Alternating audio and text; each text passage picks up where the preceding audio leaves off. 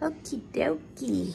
What's up? I am gonna try and do an overnight oat sort of recipe.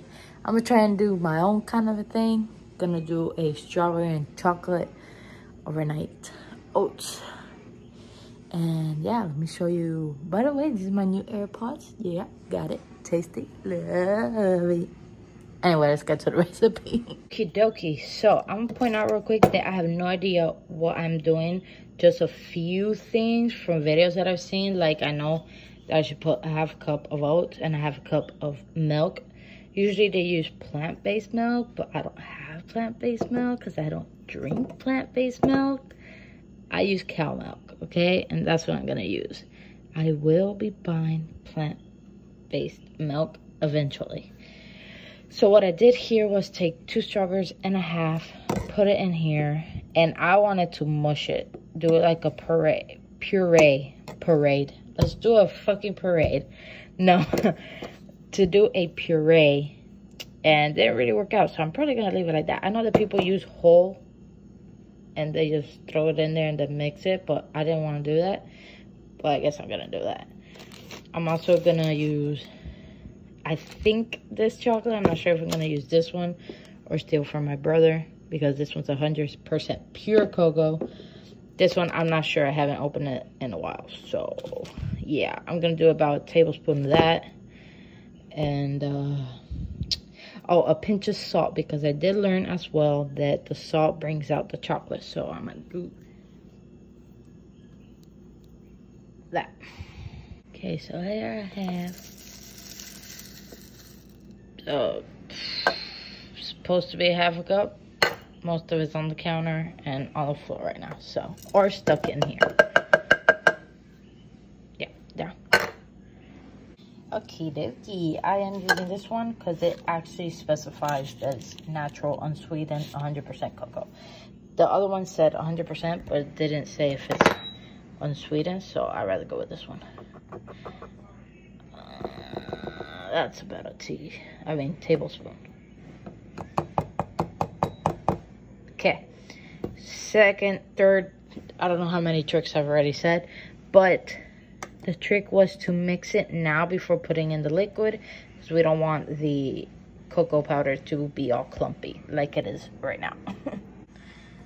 So we're gonna mix. I'm gonna need 2 hands for this, okay? Okay, so it's all mixed. Does not look appetizing, but it smells appetizing. I'm missing the pinch of salt. Definitely poured a lot out.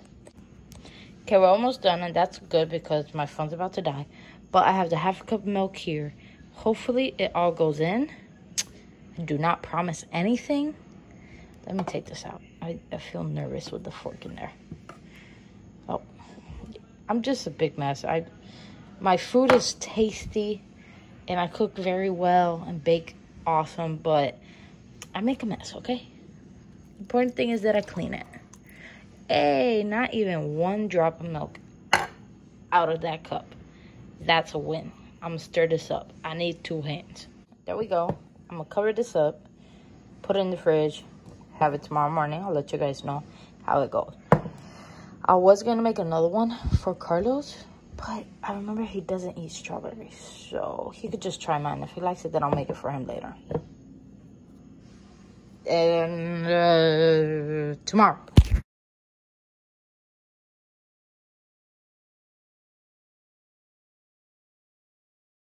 I have no idea what freaking day it is. Oh, quarantine already. Do you know what day it is? We don't know what day it is, but I am going to give you an update on the garden and show you what I'm doing right now, and ignore that right there. This is the prettiest and standing one. It's getting kind of thick on the root. On the stem, so looking pretty good. All of them, the rest of them is like, not really rooting that much for them, but you know, I'm leaving them. Like this one, then this one. These are pretty much the first ones that actually came out, and they're still looking the same. This one, and then we have this one that keeps growing, but it's all squiggly. This is what I'm doing right now. Okay, so we have 2 right here. We have this one. Okay, we have this one, and then we have this one back here, right? So I put a skewer in here, a pincho stick, whatever you want to call it. And I put a twisty so it could stand up. See if it helps, because they're very limb. Don't worry, I put the twisty very light. Let me see if I can show you. As you can see, there's a lot of room in the twisty, and the twisty isn't even twisted. If you could look here, let me see if I can separate it. Look, right there. It's not even twisted. All it's doing is just holding it up so it could give it a little bit of structure. See if that helps. I put in, okay, this already has fertilizer in it, right?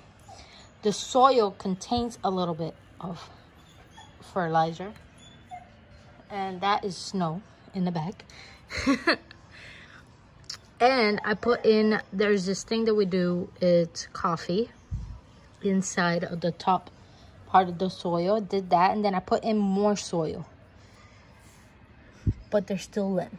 So we're gonna see what happens with those. Hopefully something happens, but this one's looking pretty good. Yes, we are making the fence thing to go here for when the tomatoes could like just go up it. So that's what we're doing. But this is the best one. Okay, so we have a big mess here. We got our sunflowers. Look at how beautiful that is growing. So is this one right here. And this one's coming right back. These are the regular ones. We are getting ready to transplant this into the there.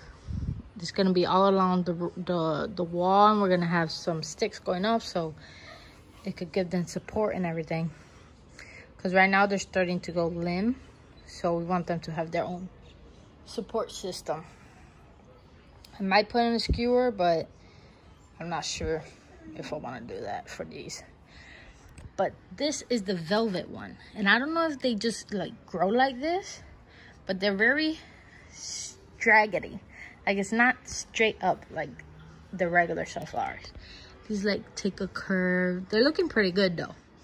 But these two, the ones that actually look like they're about to blossom, are the ones that are like floppy and not standing up, and they take this like curve kind of a situation. So I don't know, that's why we want to transplant them. See what happens. And then here, oh, these are the skewers. And I put on cinnamon on the top part of the soil because it helps seedlings to grow. It gives a little bit of nutrients, and it helps with, what was it? Ants, keep away ants, and can't remember if it was soil or cats. I don't know. I had the mixture of coffee in every single one and cinnamon on top. The coffee in the middle of the soil pretty much, and then the cinnamon on top. Here we got the string bean, looking very nice. Okay, I don't know a lot about string beans. I don't know if this is a good thing. These two things are drying out, but the top is looking very nice and flourishing. So I don't know, and it's very tall. Then here's the same. So we got this here, but then in the middle it's kind of like flourishing. So I don't know. Here we have the oregano. It's not really doing much. We just kind of like just have it here. It's not growing. Oh, maybe it is a little bit. Since I put in the coffee, I think it is actually growing a little bit, but it looks way more green, like much more. So I don't know, we're growing more oregano in here, so we transplant, which those are the ones that are coming out right here. So yeah, it might look like that because the seeds were really small and I couldn't really see how many I put in. Probably I put in a few. Hopefully that's not a problem. And then over here we have one starting to pop out, and that's finally a chile. If you guys remember in my past vlog, I'll link it up here, a link showing you that the first thing that we did here, which was like spinach, chile, green beans, parsley, all those kind of things, they did not work out, and we had to throw them out because they got, I don't know, they just like disintegrated the seeds. So doing it again, but this is the second one that I did. As you can see, nothing's happening. So I'm pretty sure it's just this container. And later in the week, we had to do our Walmart run for grocery stores. Yes, we're still in quarantine, so we only go out for groceries. While we're in Walmart. I always confuse Walgreens with Walmart. Right, babe? Yeah. Yeah. But, yeah. I'm gonna head over there, go to the garden section, and get the black trays that are specifically for growing seedlings, and see if that works, because this has been a fail. But thank goodness I have quite a few seeds left. But this one is the third one that I did, which this one contains 4 oreganos. Let me see what there is here. 4 cilantros, and then 2 chiles. That's what I have there. The 2 oreganos. Okay, and the difference is that these 2 oreganos are from one pack that I bought here in Puerto Rico. And I think these 2 oreganos were the ones that my mom sent me. No, backwards. Okay. Top are mine that I bought here in Puerto Rico, and the bottom ones are the ones that my mom sent me from Arizona. So I wanted to see how they did, and as you can see, the Arizona ones are actually growing out pretty fast. So we got a few of those there. And then same thing for the cilantro. These 2 are the ones that I bought here in Puerto Rico, and these 2 are the ones that my mom sent from Arizona. And then the chiles are the ones that I bought here in Puerto Rico. Here is our pepper. Our little pepper plant, and it's doing so good. Is that an ant? I think these are ants. I don't know. Shake them off, shake them off. All the bugs off. Doing pretty good. Okay, I want you to see this. This is how good. Look at that. They have 2 there. Got 2 there. Got a few growing in there. And yeah, it's looking really good. Today I cut off this major main stem there to see if it gives it more energy towards the sides, which keep reading that that's a good thing. Now, our ají, if you don't know what that is in English, it's our sweet chile. It is not growing at all. It's been like that since we bought it weeks ago. Maybe even a month ago, right? I don't know when we bought this. We bought this a long time ago. And I keep... Yeah. I did the same thing that they recommend for like peppers and chiles and everything, which is cut off the middle part of a stem so it could grow energy towards the sides. I had done that. Nothing happened. It's not dying or anything. Look at this. It just stays the same. So I cut off another one. And no, it hasn't always been in this container. It actually was in another container, and it still wasn't growing in that either. So I switched it to this, see if it needed more room and everything, but it's still staying the same. Okie dokie. So right here, I actually have 1 green bean in here. See if I could plant more green beans, because we could at least fit in another one, maybe a second, 4th one, I don't know. Here is actually the recentest one that I planted, and it is thriving. It is going fast. This is broccoli, and I did not put that many seeds in here. I put 2 here in the corner and 2 here in this corner. That's it. And look at how, look at that. It's just like we have 4 grown, and then this one's about to sprout as well. And it's kind of flimsy as well, but gotta see what happens with that one. And then we also have our second broccoli one, but this one has only grown this single one, which I did put a seed there. And yes, we will be planting these not in one of these. We're going to be planting it in at least a 5-gallon, maybe less, maybe a gallon. I think I saw that I could put it in a gallon one. I don't know. But we'll be transplanting in something way bigger.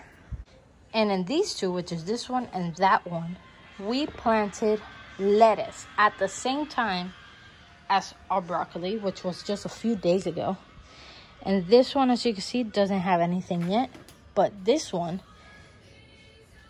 I can't even see it anymore. But I think you can see right there in the corner. Right there where my thumb is. It's starting to grow. I did the same method, 2 seedlings here, 2 seedlings there, 2 seedlings here, 2 seedlings there. Because I know that some seeds are defaulted or dead and they don't work, so put in 2 just in case. This one, and that one are our 3 basils, which are thriving. Look at that. This is the biggest one. And I love it. We are going to start transplanting. I took them out to see how the root system is on the bottom. And it's not fully there yet. So I want to wait a little more before transplanting them. And then our last ones is my recao, which is standing up. I don't see much growth with it, but it is staying standing up, which is a good sign. And our mint. Our mint has pretty much stayed the same. We only had one scare that it was drooping and it looked like it was gonna die fully. Then I put extra water in it, and from there on, I haven't had any problems. But yeah, I don't really see that much growing for the mint, but it's nice. You know, I touch it and then all of a sudden, everything smells like mint.